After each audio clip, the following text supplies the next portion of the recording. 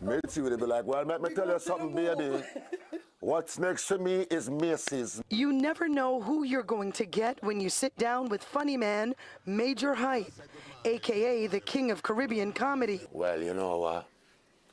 What's next to me is when I left here, so I'm going to build a spliff. He's mastered all Caribbean accents, dressing up and playing different characters. Some of them are now household names. I'm borderline crazy, so it's about 50. Aren't we all? It's about 50 people living in my brain, right? For more than 10 years, he's been on a trajectory, transcending Caribbean culture, not only into laughable moments,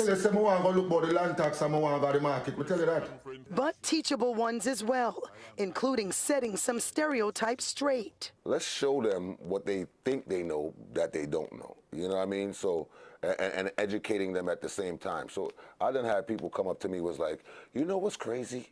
My mom is from Grenada, and I know nothing about Grenada. From sold-out shows in arenas around the world, Them people on the resort be like, I suggest you don't leave the compound. to interacting with fans when he's not cracking jokes, Majah makes time for the community, giving back and spreading positive messages. Let's laugh, let's live, and let's love each other, because time is short.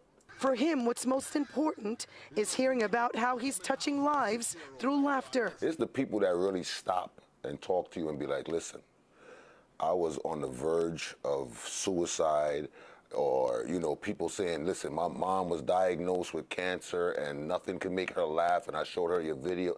Those are the significant things that tells me you're on the right path. This Labor Day weekend, Majah will be front and center back in his hometown of Brooklyn for the West Indian Caribbean Day Carnival. My grandfather is one of the founders of the Labor Day Parade.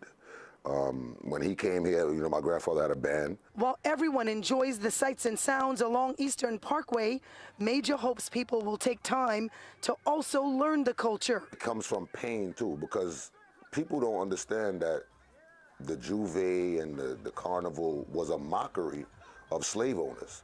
You know, that's what they did. They did that to mock the slave owners and stuff like that, and it became something so big that everybody embraced it. We spent time talking about what's next, walking through our newsroom, laughing. What advice do you have for the comedian coming up behind you? I would say to be original. You know, I'm very grateful that I created a lane for people to jump in, because it opens doors for a lot of people. In Stitches, Nicole Johnson, Pix 11 News.